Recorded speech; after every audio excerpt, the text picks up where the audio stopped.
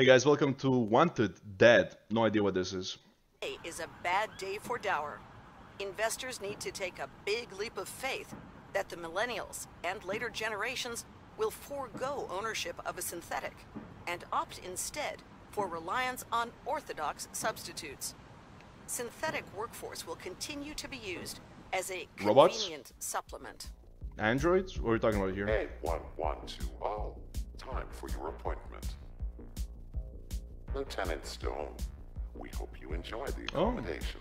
Oh. This is your ticket out of here. Oh, of course. I know that your Beach schedule volleyball, is of course. super busy these days, but maybe you'd care to listen.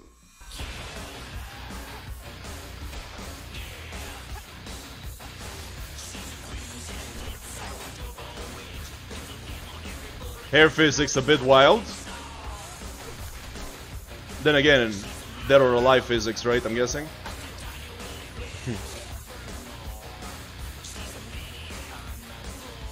Looks very violent. Looks very violent.